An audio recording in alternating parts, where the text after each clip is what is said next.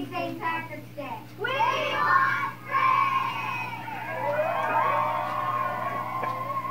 spring! We do too, guys. We want spring too.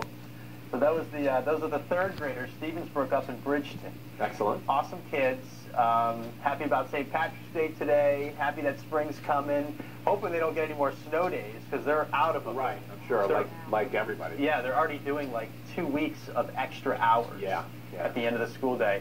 And how awesome is this? Ms. Walker made this for me.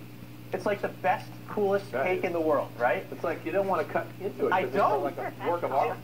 I mean, it Does she have a essentially side is. cake business? She should if she doesn't.